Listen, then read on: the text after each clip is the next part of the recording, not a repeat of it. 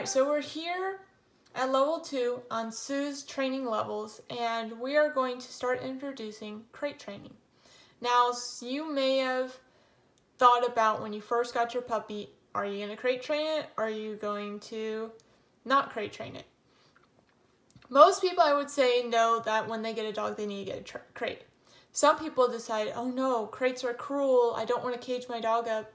It is very important for a dog to learn how to be in a crate and to be calm and relaxed in a crate. You can go back to, say, dogs are den animals, and they actually like it when taught correctly, because dogs are domesticated and learning animals. So you can teach a dog to like or dislike anything you want. So one thing that you do want to teach your dog to like is their crate. Even if you don't use it a lot, say you are on this channel training your own service dog, you may think, I'm not going to use a crate, so why bother and put the time, because my dog's always going to be with me. Well, think about it. There are going to be times your dog is going to need to be put in a crate, service dog or not. If your dog ever needs to go to the vet to stay overnight, if they had a surgery or something, they are put in a crate.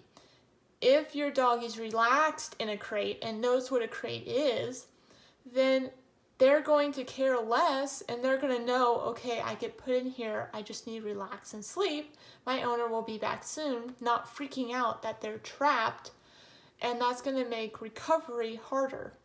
Also, if you take your dog to the groomers, a lot of times in between waiting for you to pick them up and when you drop them off before the groomer can take them back and wash them, and trim them if you have like a poodle and they need to be shaved or something, they're going to be in a crate. So they need to know what a crate is and how to be relaxed in it and not worry about it. Another thing is, if you ever go to an amusement park, especially a Disney amusement park, when you go on the bigger rides, your dog is going to go in a crate. And they need to know that, okay, I go in here, I lay down, and I relax. I'll go ahead and throw up a couple of pictures of me and Elsa went to Disneyland, and she has to be in a crate. So as you see, even for a service dog, it's very important. And especially when you're potty training a young puppy, it is very important to be able to have them crate trained. So it's just a really necessary skill that I believe all dogs should have, service dog or non-service dog. So for this first session, or how we start crate training via Sue's training levels, we want the dog to enter the crate with no more than 2 cues, vocal, body language, and hand signal. Remain in the crate while the handler closes and opens the door, with no vocalizing or pawing of the dog at the crate or anything like that. Remember, we want them to be relaxed in the crate. We want them to think, okay, it's nap time, or it's time to chill out and take a break. We don't want them to stress out like, oh my gosh, are you coming back? Are you coming back? Do I need to dig out of here? Because that's not crate training. That's just shoving your dog into a crate. So easy beginning. So how she says to do it is, the first thing you're going to do is teach the dog about the crate and how to get in it. Once she's got that down pat, then we'll move on to staying in the crate. But right now we're not working on that. First, we got to get her into the crate. So this is perfect behavior shaping. So this is what we're doing, is we are shaping the behavior we want. So that means small little bits at a time.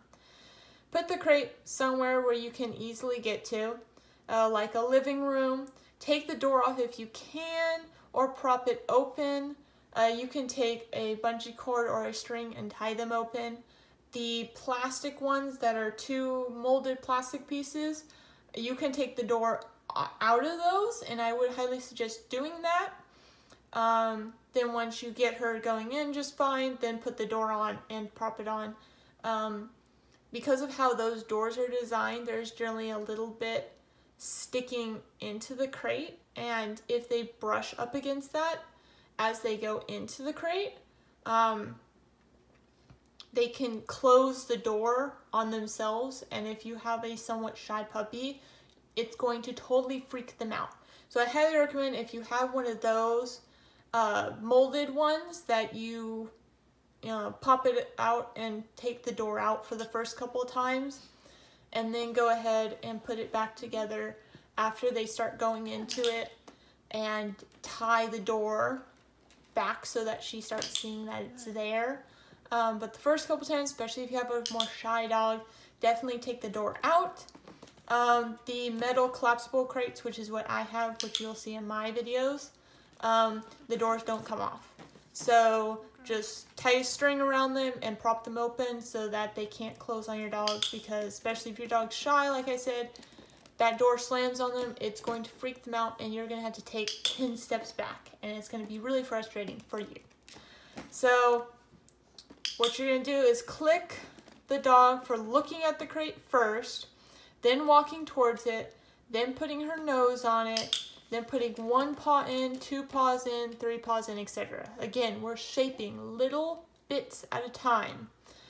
Once your dog is that far in, you could toss treats into the crate and get her inside of the crate as you were doing before she got 3 paws in. Around and come back out as soon as they can, because they don't want the door to close, because that's what's scary to them. Also, something that can make it easier is putting a pillow in there. Zoe always has a pillow in her crate, so maybe by taking it out, she'll kind of not want to go in it, so I can show you some video. That will be playing right now if I have it. Alright, this is a perfect behavior shaping. So again, this is what behavior shaping is called. We're asking for a little bit at a time.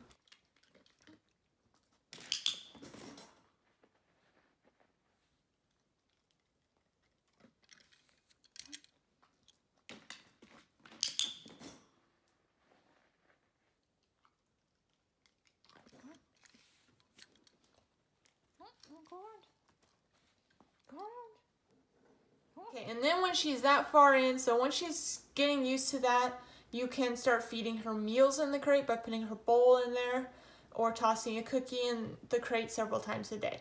So you can totally do this unless your dog has some traumatized past with a crate. You can totally do this in 1 week. It will be very slow at first because you're shaping the behavior, but once they got it, it's going to be ingrained in their brain. And shaping, when you shape a command, yes, it takes longer to get there, but once you got there, it just stays with them more concrete and so much longer when you have shaped a command versus pushing them in and then making them be calm, which is what some people might do for crate training. So again, I'm not going to read the problem solving for this command. It is on the website. Go ahead, click in the description below is the link for the website. You can go check it out if you need some problem solving.